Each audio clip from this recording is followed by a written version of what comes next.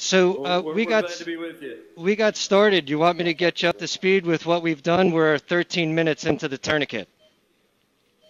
We're ready for whatever you'd like to go ahead with, but we haven't presented your case yet, so if we want, we can go ahead and do that real quickly if you'd like. Present the case, and I'll put in a few instruments, and then come back to me, and I'll let you know where we're at. Steve, terrific. So we're 15 minutes into tourniquet now. I started the palmaris. He has a palmaris, and we started the palmaris harvest and also some exposure to the UCL, but did not harvest yet so I could demonstrate some of the principles.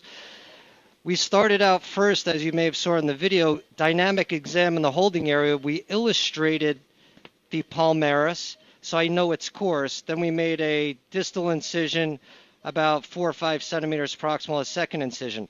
I actually make this incision first because I find it's the easiest to identify the palmaris. Here's our palmaris, you can see it here, and then we can capture it with one of our clamps.